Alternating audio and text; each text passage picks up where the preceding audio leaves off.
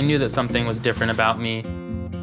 I think I probably realized that I was gay, even if I didn't have necessarily like the verbiage to define that to myself. When I was like 11 or 12, I remember telling my dog, and that was the first time that I'd ever said it out loud.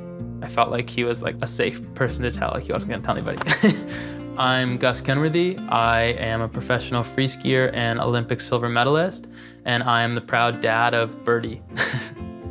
We are here in Los Angeles, California. My ski season just ended, and this is where I'm living now. I moved out here pretty recently. I'm just enjoying the time setting up my house and being here with my family, my boyfriend and my dog. Bimo was my boyfriend and I's first dog. We brought her back from a dog meat farm in Korea.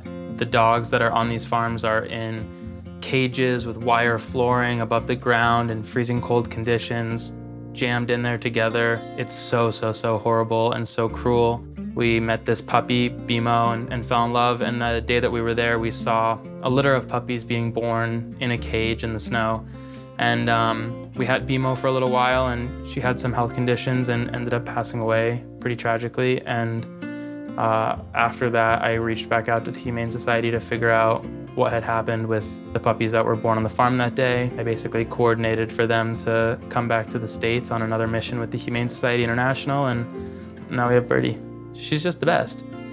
There's no words to say how much we love her. The best part of my day is coming home to her. Nobody gets that excited for me. It makes me really happy. She knows a ton of commands. She's super affectionate. She's super smart.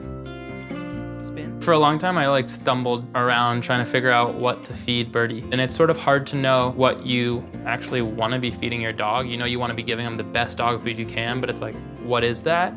I really believe in the expression, you are what you eat. The better you eat, the better you're going to feel, the better you're going to perform.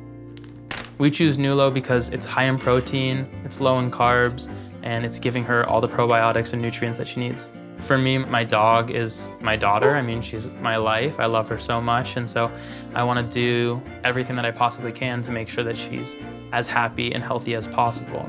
It's the same way that you would care about anybody that you love. You want to make sure that they have the best, that they're getting everything that they need to be as healthy and happy as possible. I just want to make sure that she's enjoying her best life.